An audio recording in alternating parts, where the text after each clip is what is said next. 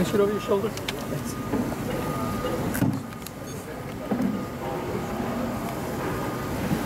So after being in this rivalry for 1 year, what does it kind of mean to you this week? Oh, it means everything. It's battle for LA.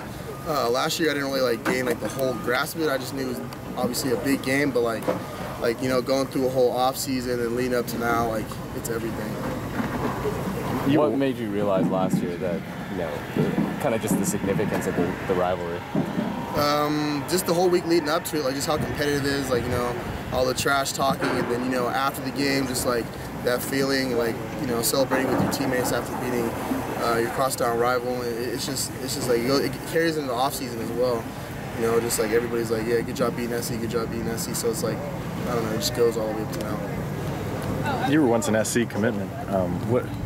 Take me back to that kind of recruiting process and UCLA versus USC and what that game meant and all that kind of stuff. Take you back then? Yeah. Then, what it all meant. You know, you basically considering both the schools and stuff, you know, and to be honest, it was neutral then. To be honest, I was no favorites. I don't know if I was committed. Was I committed on the game? No. I was decommitted by. Yeah, you decommitted. Yeah. Okay, yeah. It was a mutual thing, so it's not you don't really choose a side when you watch a team because you're being recruited by both coaches. So does the outcome of this game have any impact on kind of recruits' decisions in your opinion? Yeah. In what way? In a positive way. Everybody wants to play for the winning team, you know, the front runner in LA. What have you seen out of that interior of SC's line? They're great. They're very physical. They're massive. For how big they are, they're very athletic as well. So it's going to be a battle in the trenches this week. How does Buck Allen compare to some of the other backs you've seen this year? No, he's great. He's great.